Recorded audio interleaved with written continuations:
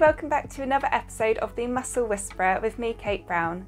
In this episode, I'll be sharing some tips on how to prioritise treatment.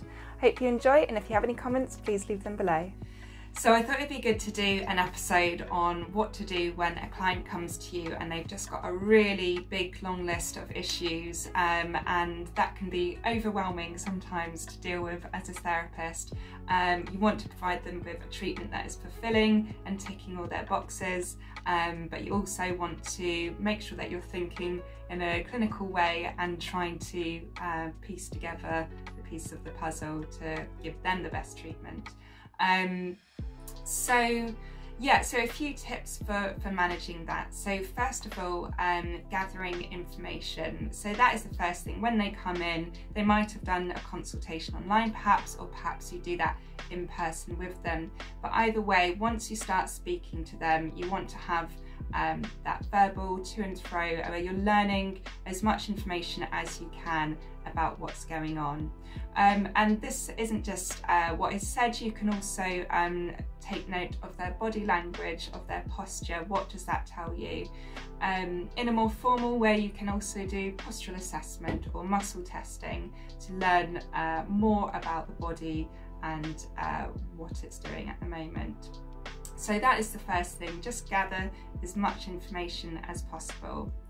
The second thing is to agree a priority with your client, because they've got all of these issues. You can't work on them all in one session, and you want to agree what are those things that are bothering them the most that you can focus on within this session.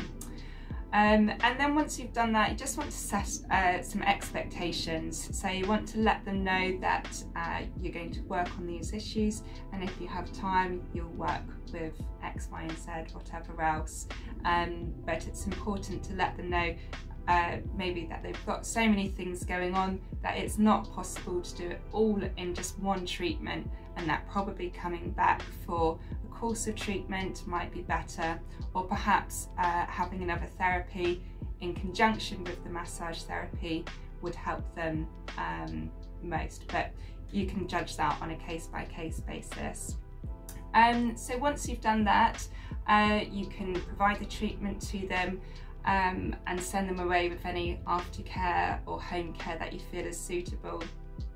And then comes the real treatment planning. This is where you have space without the client present, that you can reflect on the treatment, reflect on all the information you've gathered, and put together a proper treatment plan. So this is great. This is where your mind really has time to assimilate everything and put together the best plan that you can do for them. So then when they come back in for the next session, you can explain your findings, explain what you've put together, and let them know that this can evolve and is flexible, but this is where you've got to for now.